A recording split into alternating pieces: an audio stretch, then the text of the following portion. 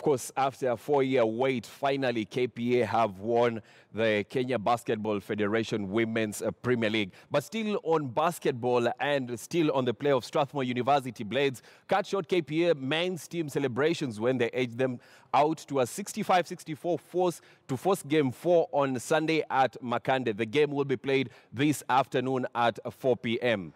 Those are the highlights from yesterday's match where Strathmore got a 65-64 win against defending champions KPA. The two teams will lock horns this afternoon at 4 p.m. for Game 4 of the final series.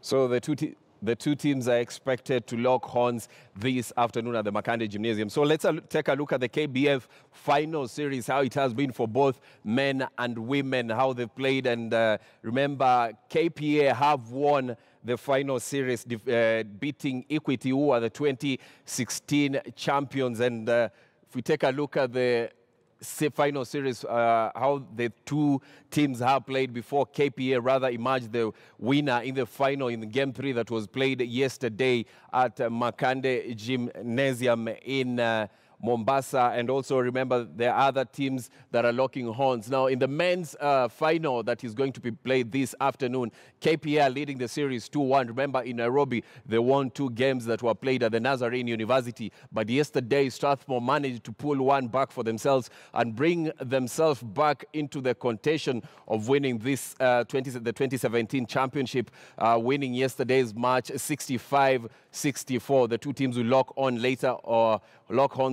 on today at 4 p.m. in Makande Gymnasium in Mombasa. Now, we'll take a look at the women's championship, and KPA had a clean 3-0 sweep against Equity. Remember the 2 games that were played last weekend here in Nairobi. KPA won all that, and then yesterday they managed still to beat Equity and take a clean sweep 3-0 to win the national championships after 4 years of waiting. So congratulations to KPA for winning that, and we'll be waiting to see who comes out the winner in this afternoon's clash between KPA and Strathmore in their men's final match. So now let's move away from basketball and get into rugby. Champions KCB made it 10 wins from 10 with a 41-12 whitewash over Kabra Sugar at the KCB Sports Club in Ruaraka on Saturday. Peter Carrier, Darwin Mukiza and Nick Ongeti all touchdown for KCB, while Philip Wakorach crossed over for Cabras. The results saw KCB secure Kenya Cup home semi-final qualification with a game to spare. In other matches, Impala Saracens climbed to 3rd place on Kenya Cup standings with a 23-10 beating of Strathmore Leos, while Nakuru RFC outclassed Nondis to a 24-11 win.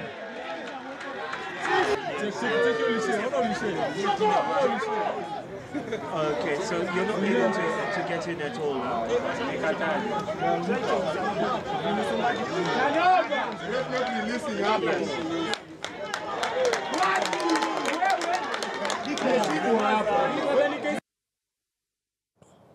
So that was the most anticipated clash of the Kenya Cup so far. KCB taking on Cabras, and KCB got that 41-12 win over Cabras yesterday at the Den. Now, KCB is still unbeaten after 10 matches so far in the season. But let's take a look at other results from yesterday's matches. Harlequins got a 43-17 win over Kisii RFC. Then we have Mwamba getting a 34-20 win over Black Blood. And other fixtures from yesterday, we have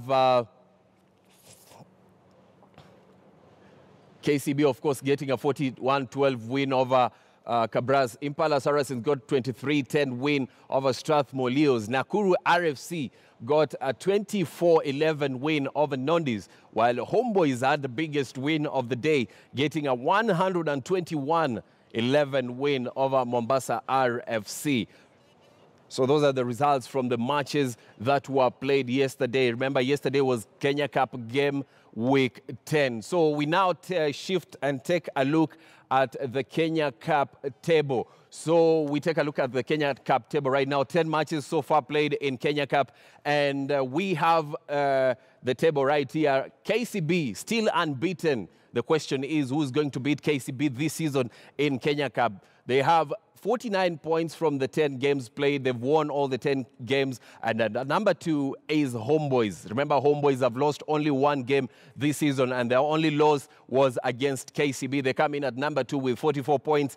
The Saris, that is Impala Saracens, are number 3 after playing 10 games, winning 8 and losing 2 with 39 points. Now, Cabras Sugar, after losing yesterday, they dropped to number 4 with 38 points from 10 games. They've won 8 and lost 2. There are 2 losses coming at home to Homeboys and away to KCB. Number 5 comes in Queens, Kenya Harlequins, with 33 points. 10 matches played, 6 won, 4 lost. And number 6 is Strathmore Leos, who lost yesterday to Impala Saracens. And they have 25 points from 10 matches, lost 5, won 5. Number 7 is Nakuru RFC with 22 points, and they've lost 6 matches so far in the league. Coming in at number 8 is Mwamba RFC with 18 points from the 10 matches played. So let's take a look at the 4 other teams remaining in the Kenya Cup. Nondis coming in at number 9 with 17 points from the 10 matches played, and they've lost 7 and won only 3 matches this season. Now, Black Blood have 16 points after winning 3 matches and losing 7. Kisii RFC are number 11 on the log with 7 points with 1 win to their name and losing 9. Mombasa RFC are bottom placed at number 12 without a point in the Kenya Cup this season. So that is how the Kenya Cup looks so far. That's the Kenya Cup table that we have. But now let's move on from the bullying on the Kenya Cup table and move on to swimming. And in the second day of Kenya Swimming Federation Age Group Championship was just but a number, age was just a number, as competitors in different age groups took one on one another in a bid to conquer the leaderboard. In the same event, Kenya took the opportunity to aid its selection of the team for the Gold Coast Commonwealth Games and also the Kana Zone 4 Championships slated for 21st and to 23rd March in Malawi. We wish them the very best. We hope they will attain what others have attained before and surpass it. They'll come in the morning, swim preliminaries, and then the top 8 will come back in the afternoon to swim the finals. Mombasa Aquatics Evan Hart highlighted the day in the boys 10 and over 100 meters butterfly category and went ahead to break his own record in the final. I got the national record for that. They also took my split for 800.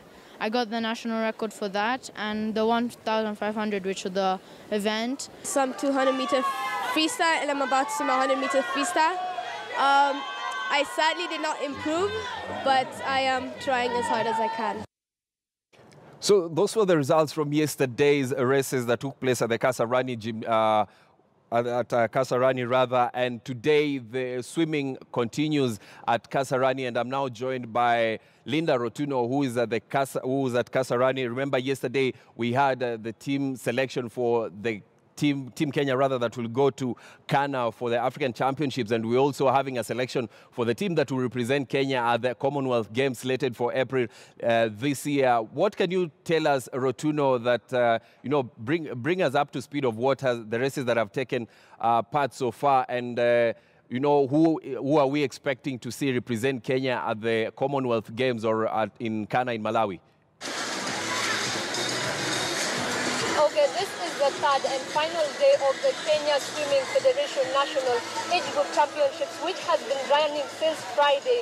And behind me there's some action, and this is a warm-up for the finals that are going to take place shortly. And from this we're going to get the team that will represent Kenya in the Gold Coast Commonwealth Games in Australia and also that one that will represent Kenya in the Ghana Zone 4 Championships. And as per yesterday, the Day 2 events, there were 10 events that were taking place, and the star player of the day was Ivan Hart from Mombasa Aquatics. And if I can refer from my notes, Ivan Hart set a new national record rather in the 100 meters butterfly in the 10 and 11 boys category, and he set a record of 1 minute 15.26 records, and this shattered Chirag Patel's record of 1 minute 17.79, which was set in 2008. And by yesterday, Ivan had set 6 records so far, and in the competition, in the 3-day event here, there has been 7 records which have been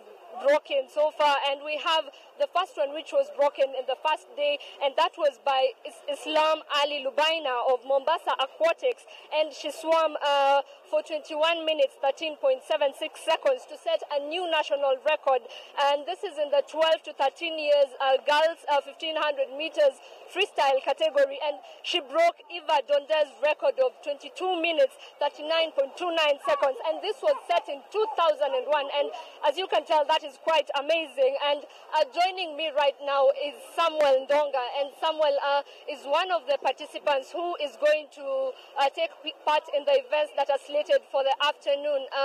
Okay, Samuel, so kindly tell us what specific events are you going to participate in the afternoon? All right, so thank you for having me here. I shall be taking part in the 100 breaststroke and 50 meters breaststroke this afternoon, yes. And what are your expectations for the races? So my expectation for this race is, for both races actually, I'm trying to actually gauge where I am because it's pretty early in the season. So it's more about to learn where I am at the moment and see how I can adjust my training program so I can prepare for future competitions, yeah. And maybe to take you back, we understand that you're the team captain for the team that represented Kenya in the Ghana championships. Maybe tell us a little bit more about what went down. All right, so we had the championships held last year around November, and we went to Tanzania. It was the Zone 3, quite excellent. Our Kenya team, actually everyone won a medal, which was fantastic. And I was pretty proud of the team. We did pretty good.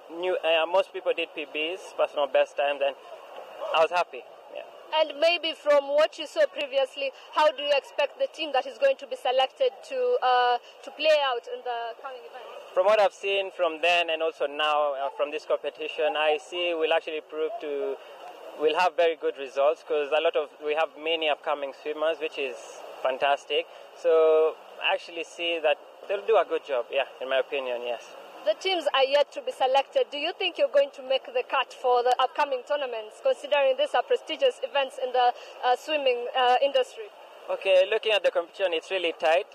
We have a lot of, as I said, upcoming swimmers, which is good. Well, in my opinion, I see whether I do or whether I don't make the team, it's all right with me because there's always next year. But I'll keep working hard, do my best. So, yeah, we'll wait and see what happens from now until then. So maybe for the final question, how do you think such events play part in building the swimming as a sport in the country, and considering there are other sports like athletics, rugby, which are known for taking over the spotlight? Okay, in my opinion, from what I've seen, a lot of swimming is actually an upcoming sport.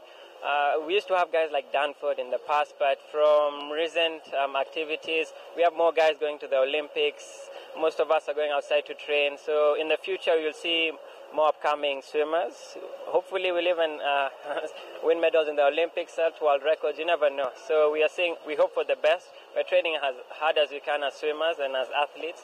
So yeah, wishing all of us the best. Yes. Thank you so much, Samuel. That is just one of the athletes, and we wish him the best as he tries to make a cut for the upcoming tournaments. And for my second interview, we are joined by Mr. Reginald Okumu. And kindly tell us how are the events going on so far? So far, so good. So our third and last day. We are grateful for the turnout, the level of competition, the organization. It's all upbeat. We are looking forward to a much closer and a much more pronounced finish. So we are looking forward to the end, and hope all the swimmers who've done their best will make the list to Commonwealth and to Ghana. And we understand that as a member of as an official rather of the Kenya Swimming Federation, you've not yet done the team selection for the Gold Coast and the Kana Zone 4 championships. What is the criteria that you're going to use to determine who's going to take part in these events? For Gold Coast, the criteria is we'll use FINA points. We basically have a number of criteria that we will rely on. One is, the most important in fact in swimming is time. So your time will determine whether you make the team or not. So we are going to look at the swimmers who have the best times. But we also need to consider that for Commonwealth, we are limited to only sending 5 swimmers, two male and 2 female. So we don't have the luxury of having a very expanded criteria that would favor a number of swimmers. So we are limited, and we have to select the best. So we need to come up with a formula that can allow us to compare, say, a backstroker and a breaststroker and a butterflyer, someone who's doing IM, those who are doing short distance, long distances. And the best system that we've come up with is a FINA points. So FINA points enable you to rank swimmers based on their points on a world scale. So in this case, we are going to use FINA points to determine who among us the 2 boys will select and who among us the 3 girls will select to represent Kenya. And what are your expectations for Team Kenya considering their performance in previous events? We expect them to do their best. The ones we'll select will be the best for the country, so we also expect they'll put up their best. It's a tough world. We have lost quite a lot as a country in terms of swimming development, but we are getting there. Hopefully we can learn from the experiences they will have, whatever they'll get or how far they'll go in these competitions. And we pick up from there. Hopefully by the time we get to 2020, in Tokyo we'll have a much better team and the events that will come after that. Thank you so much. That is Mr. Okumu, and he's a member of the interim management board of the Kenya Swimming Federation. And as he said, Kenya has just 5 slots of representation to the Commonwealth Games, and that is 3 women and 2 men. And by the end of this day, the Kenya Swimming Federation management interim board are going to sit down and come up with a selection of who are going to represent the country in the upcoming tournaments. Back to you, Robinson. Well, thanks a lot, Rotuno. Linda Rotuno right there at Kasarani, following up on the 2 events that are taking place right there. That is the Commonwealth selection for Team Kenya and also selection of the team that will represent Kenya at Kana in Malawi for Zone 4. Thanks a lot, Rotuno. We'll be keeping tabs with you on what is going right there and the team that has been selected. And I know probably you may want to swim. Have fun at Kasarani. We'll be getting back to you later. So now let's move on to football. And we move to Kenya Premier League, where Wazito FC went down by a solitary goal to host Bandari in what was their first loss in the 2018 KPL Week 4 action. The goal was netted in the dying minutes of the match through Anthony Wambani, despite the visitors enjoying an upper hand for the better part of the match. In a different match, Kakamega Homeboys, playing for the first time at Bukungu Stadium this season, had Noah Fuller's praise to thank after holding off a resilient Vihiga United 2-1 in week 4 of the Kenya Premier League.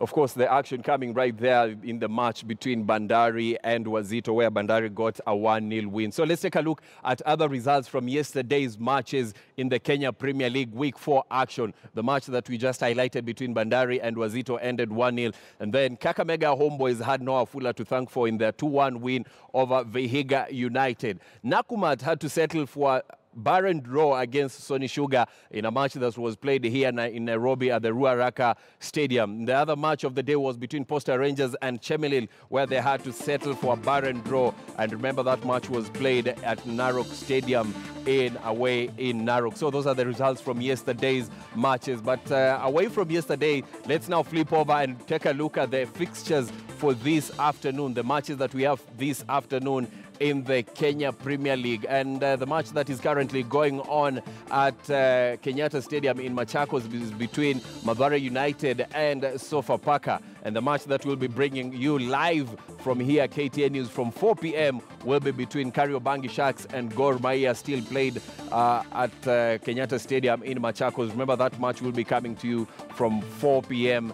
this afternoon right here on KTN News. The other match of the day is between FC Leopards and Ulinzi Stars. Tusker FC will be taking on Nzoia Sugar, while bottom-placed Zoo FC will be lock horns with Thika United. So those are the fixtures for this afternoon in the Kenya Premier League table. So we'll be joining Abula Ahmed in a few moments, and he'll be bringing us more updates from Kenyatta Stadium in Machakos to let us know what is transpiring over there. Remember, the match that is currently going on is between Mathare United and Sofapaka. So he'll be bringing us more information about the goals, if there are any that have been scored right there in Machakos, and also later on what to expect in the match between Kariobangi Sharks and Gor Mahia. But that will be coming up after this short commercial break.